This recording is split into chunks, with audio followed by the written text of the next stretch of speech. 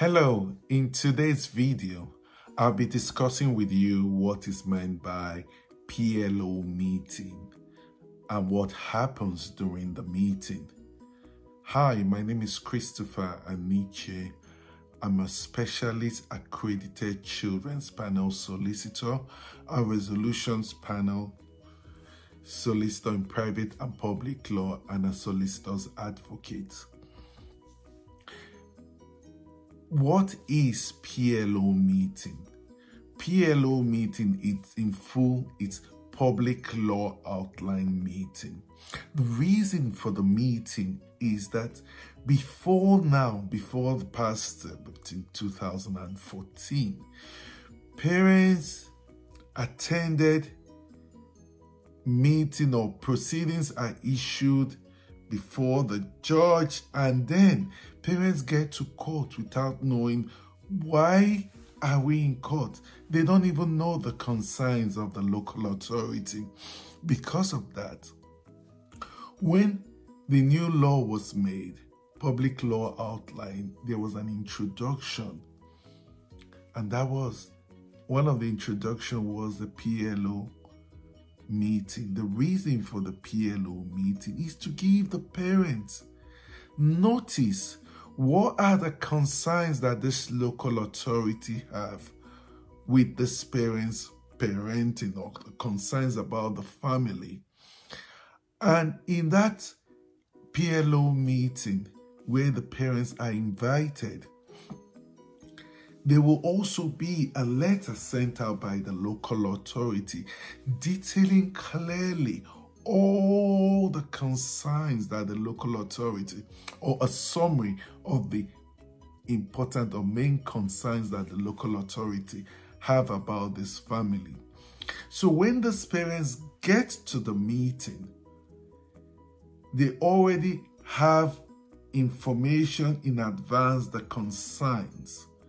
The parents are, the moment they receive the PLO letter, it will also contain a list of children's panel specialist solicitors, just like myself, who are in the local area for the parents to call them. So you can call one of them who will firstly advise you as to the concerns of the local authority before you attend the meeting. That solicitor will accompany you to the meeting. At the meeting, the local authority will detail all their concerns and will listen to the parents. For example, it might be the mother, it might be father, who is the caregiver, it might be both parents, who will now have to say their own version.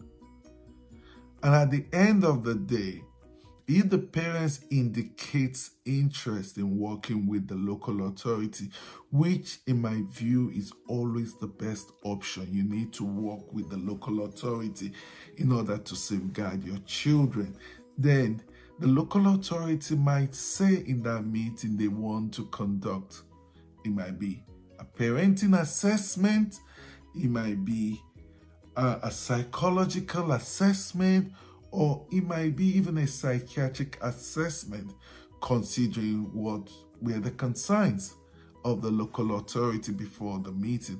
Or it may include possibly their issues of domestic violence, maybe being perpetrated by the father or mother, whichever way. The local authority might make a referral for one of them to, or both of them to attend.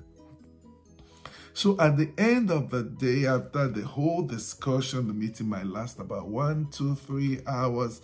But at the end of the day, an agenda will be drawn up. And that means these are the things that have been agreed on. The local authority will do this, parents will do this. So an agreement is drawn up. A letter of instruction is sent to an expert, the parenting assessment or the psychiatric assessment.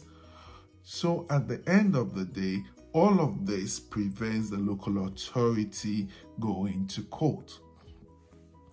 What happens thereafter is that there will be an assessment and a date where the parents will attend again accompanied with the solicitor. And possibly, as at that time, it may be that the parents have addressed the concerns, and then, if that is the case, local authority might step down from the current situation. But in all, a PLO meeting, it's for the local authority and the parents to see how this child or children could be safeguarded, making sure that the parents understand clearly what the concerns are and seeing how they could work together. So in event that this matter goes to court in future, in the worst case scenario, it means that the parents are already aware about the concerns. So it wouldn't be like the previous situation where the parents would say, oh, whoosh, I didn't know what they were saying, man. I didn't know. But this time the parents would have. And the truth is, the moment the parents know, in many situations, the parents might work with the local authority, address all these concerns, and at the end of the day, who benefits from it is the children. Because even the court sees that the best person to care for the children remains the parents. But in exceptional situation where the parents are unable to care for these children due to one reason or the other, then proceedings will be commenced. I hope I've been able to, in this short video, to explain to you what is meant by pre-proceedings meeting and what is meant by the PLO letter.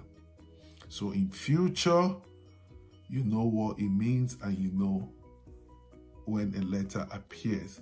But I hope it doesn't appear for you. But if it does, Collymore Solicitors and Advocate is always there to assist you, or there are other solicitors who may be there to assist you.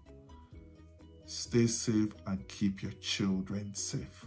Thank you very much for watching, and I hope you subscribe to our other videos. Just like and subscribe and send to other of your friends who may be interested in wanting to watch our videos and getting the knowledge in order to be able to safeguard their children. Thank you very much again, and my name is Chris Aniche, Family Law Nugget. Thank you.